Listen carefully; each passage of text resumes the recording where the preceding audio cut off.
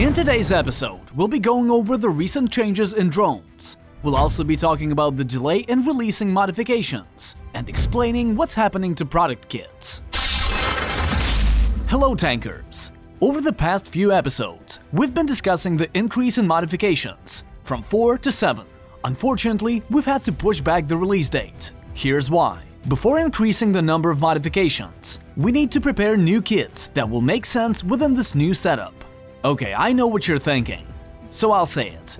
Hazel, man, what's the big deal? It's just a few kits, right? Does it really have to take you ages?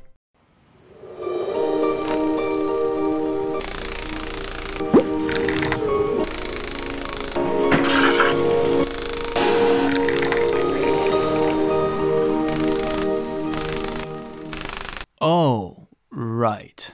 Okay, we'll wait.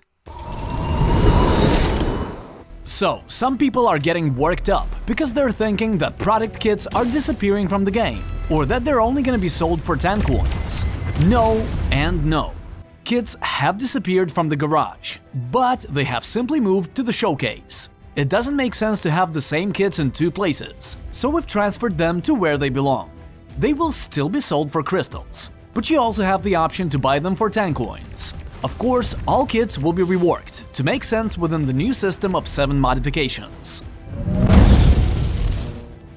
The newly redesigned Viking and Thunder Prime skins are now available for purchase. If you want to get your hands on them, you only have 3 days. The skins will be gone with Monday's restart.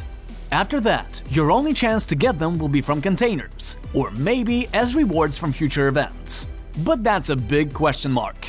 Together with the launch of the redesigned Viking Thunder Prime, we're also tweaking Thunder's mechanics. Now, there will be a delay between when the shot is fired and when it connects with the enemy tank. The delay depends on the distance from the target. Previously, the shot was not affected by anything. You fired, and the projectile would hit the target instantly. Now, the projectile will fly at a finite speed. So naturally, the farther a target, the greater the delay to connect. At close range, you are unlikely to feel any difference, but at medium distances, the difference will start to be felt. At long ranges, you'll actually have to compensate for the delay when firing and moving targets. So if the enemy stops abruptly at the moment of the shot, you will miss. For comparison, if Thunder's old firing mechanic was similar to Smokey's, now it will be closer to Gauss. Such changes in mechanics will also affect alterations. So, sub-caliber projectiles, which take away area damage and self-damage, will receive an increase in impact force and an increase in the speed of shells. But sledgehammer projectiles, which increase the rate of fire by reducing damage to remote targets, conversely will reduce the speed of the shells. Please note that changes in speed will relate specifically to the speed of the projectiles, and not to reload time. The Hyperion drone is now in the game. This week, we performed several tests with drones. Developers, trusted community members, and several YouTubers were involved. In fact, you might have seen some of the reviews of the new drone. We deliberately invited them so that they could get a first-hand feel for the new drone, give it a real run, and share their honest personal feedback with you, which often does not coincide with ours. Their opinions are based on actual field testing, not on speculation or developers' news. So, if you see reviews where the author just comments on someone else's video, please be aware that they are not based on personal experience. And of course, it's up to you how much weight you want to give such opinions. By the way, if you're making cool videos about Tanki, submit them in the special form, and we might feature them in our vlog. The link to the form is in the description. But back to Hyperion. Before the drones test, one question kept coming up. Why do we need Hyperion when there are other drones that do almost the same thing?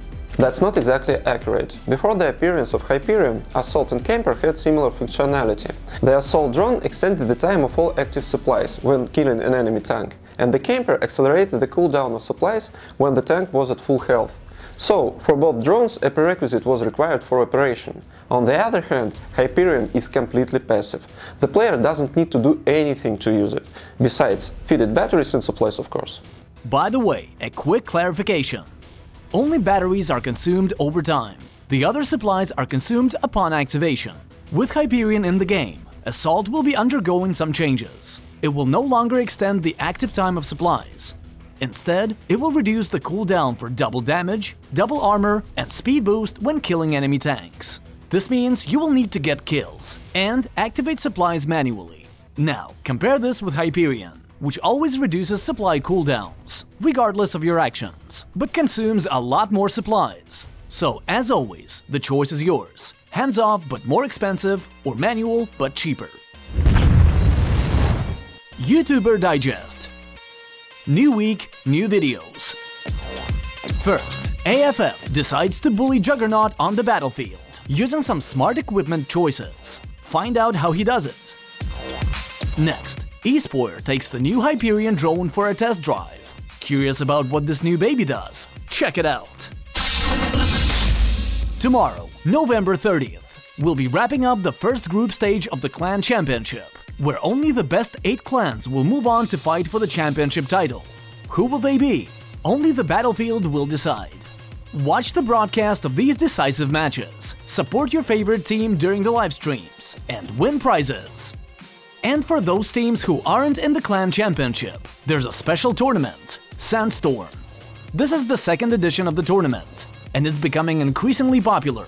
If you like this format, watch the live streams and cheer for your participants. Or even better, assemble your team, train hard, and participate in future tournaments yourself. That's all for today. Oh, and before you go, like, subscribe, and ding that bell. See you next week.